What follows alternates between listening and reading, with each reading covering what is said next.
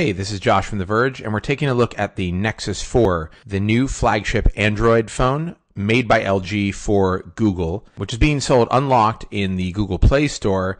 There's an 8GB version for $299 and a 16GB version for $349, and it's also being sold by T-Mobile on contract. A 16GB version goes for $199. The new device replaces the Galaxy Nexus, which was made by Samsung. I have to say, from a hardware standpoint, it seems like a much nicer phone. The device looks very similar to the Galaxy Nexus, but when you get a little bit closer, you can see the differences. The Nexus 4 is not curved the way the Galaxy Nexus is, and it also is made from just nicer materials. It's got a glass front and a glass back, both Gorilla Glass, and it's wrapped in a soft touch, slightly chamfered band, and at a glance it does seem like a nicer phone. It feels good in your hand. It's very sturdy. It doesn't feel like a piece of plastic. The screen is a little bit wider. It's got a 4.7-inch display that is a 1280 by 768 resolution. It's an IPS LCD display, and it looks a lot nicer than the Galaxy Nexus display did. It's crisp and clear. The only negative is that colors seem a little bit washed out on it.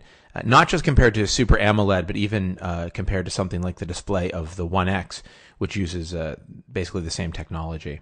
It's got two cameras. There's an 8-megapixel shooter on the back and a 1.3-megapixel camera on the front. The camera on the phone is a lot better than the Galaxy Nexus. It takes nicer photos, and it takes better photos in low light, which is really important. It's not the best camera on a phone, that's for sure, but it definitely gets the job done much better than the previous version. Inside, it's got a Snapdragon CPU, the S4 Pro, which is clocked to 1.5 gigahertz. Google reps that I spoke with said that it's the fastest phone on the planet, whatever that means. There's 2 gigs of RAM inside, and it also has NFC and Wi-Fi and Bluetooth. Interestingly, it has wireless charging built into it. There's an accessory that Google is selling called the wireless charging orb, and the Nexus 4 can just be placed on it and will charge. The battery inside is a 2100 milliamp lithium battery. It can't be removed, but I have to say battery life was definitely better on this device than on the Galaxy Nexus. As I said, the back of the phone is glass, and of course glass does tend to break, and I accidentally knocked the review device that I was using off of my kitchen table onto the floor beneath it, and it did crack the back of the phone. There's a small hairline crack from the camera out to the edge of the device. You can't really feel it, but it's there, and I think when I was at Google, Andy Rubin had a phone which had a cracked back as well. So that's definitely going to be something we're hearing about with this device, and is kind of a negative. It's a nice looking phone. The design is not a big departure from the last Nexus device, but it definitely seems like a more expensive product. There's some nice attention to detail here as well. For instance, on the back of the phone, there's an almost holographic stipple pattern that you can't see in most light, but once in a while it gets picked up, and it's kind of cool looking. From a spec standpoint, however, I think the most notable thing about this device is that there is no LTE version. Now, that's not a very big deal if you live outside of America, but if you're in the US, where LTE is quite widespread now, it's kind of shocking. Now, in some areas, HSPA Plus is actually quite fast.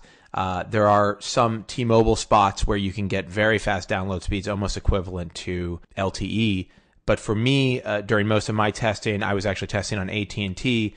The fastest I saw was about 5 Mbps down on AT&T's HSPA network, whereas on a Galaxy S3 on their LTE network, I was getting 25 or 30 down, which is quite staggering and quite a staggering difference.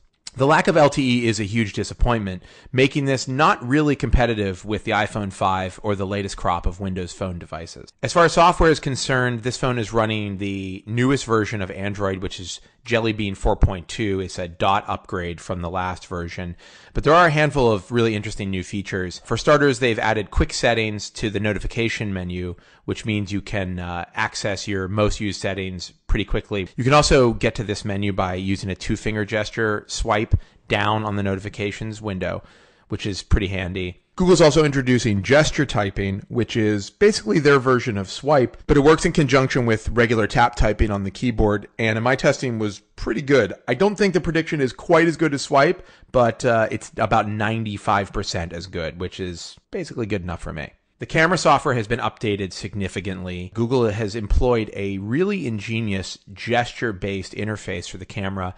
It's meant to work with just thumb input, and it allows you to get to pretty much all of the settings for the camera with just a gesture of a single finger. In practice, it works really well. I was able to switch between settings quickly, and it just makes sense. It's actually surprising that it's taken someone this long to come up with an interface like this. There's some other camera updates. It now has HDR mode, and most interestingly, Google has introduced Photosphere, which basically lets you take street view photos anywhere that you are. So you can do a 360-degree shot of anything, and it is pretty fascinating. Google says the files are standard JPEGs with some additional metadata, and that at some point you'll be able to tag Google Maps with your photos and include those photos in Google Maps.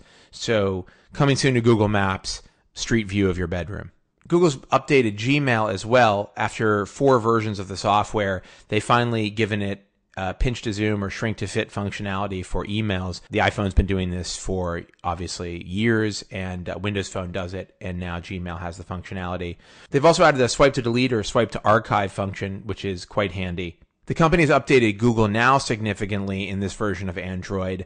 There are new cards that can find beacons in your email for hotel reservations or flight details, and they'll show you those cards when the time is right. There's also a few other new additions, movie information, photo cards, and a handful of enhancements to the service. Google's also improved its search here and given it a little bit of a different look, kind of falling in line with the card style. And search is just excellent. Voice search in particular stands out here. It was unflinchingly good and fast when I was using it. All in all, this is a really nice upgrade from the Galaxy Nexus, but it's got some pretty big negatives working against it, at least for me. The lack of LTE is obviously a problem and will be a problem for a lot of users in the US. And the fact that it's got a glass back doesn't fill me with a great sense of excitement. Mine is already broken, and I assume a lot of users are going to be complaining about their backs breaking. And I don't know what kind of plan LG or Google has in place for getting those backs fixed. I was really excited about this device, and I was anticipating the next Nexus as the phone that I would be using for the foreseeable future. But the fact that it doesn't have LTE has kind of thrown a monkey wrench into my plans. If you live in the US and you're happy with HSPA Plus on T-Mobile or AT&T, then this is a great phone. And if you want the best version of Android you can get, this is the phone you should get. If you live in Europe, your situation may be similar, and again, it's an excellent phone to buy. But if you're looking for an LTE device here in America, you're going to have to look elsewhere.